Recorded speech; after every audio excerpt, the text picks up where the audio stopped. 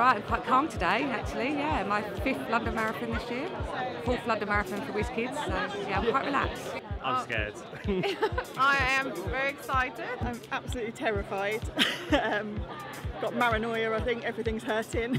Very excited. Can't wait. So Whizz-Kidz helped out my sister, just been over 10 years ago, and they helped give her a new bike, I think. And yeah, it's really helpful. Whizz-Kidz funded a wheelchair for our daughter last year, so our daughter's got cerebral palsy, and it was actually delivered just after she had a major operation, and so she wasn't weight bearing for 3 months. So that came at just at the right time for her. Her other wheelchairs, she couldn't self-propel at all. So this one, she's very independent with her wheelchair skills now. So it's been a real lifeline for her.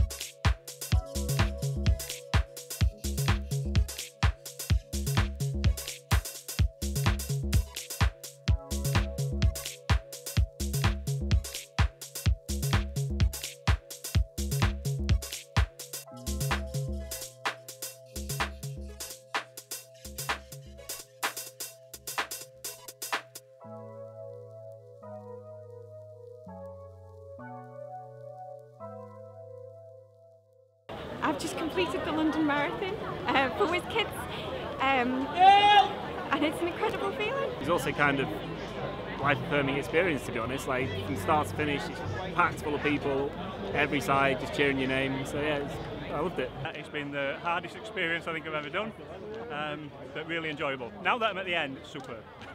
It was immense. It was immense, and I can't thank Whizz-Kidz enough for the opportunity they've given me to do this. You make a connection over 6 months with this charity. It's wonderful because they encourage you so much to get involved. And when I saw them, it was a very, very emotional time. And there were 4 occasions around it. It really dragged me around. It just felt so right and important to do something to enhance and improve people's lives. And I had the privilege to come down and meet some of the kids at a reception at City Hall a few weeks ago. And it just really cemented the reasons for me wanting to do this. And I would probably do it again for Whizz-Kidz. Not next year, but the year after.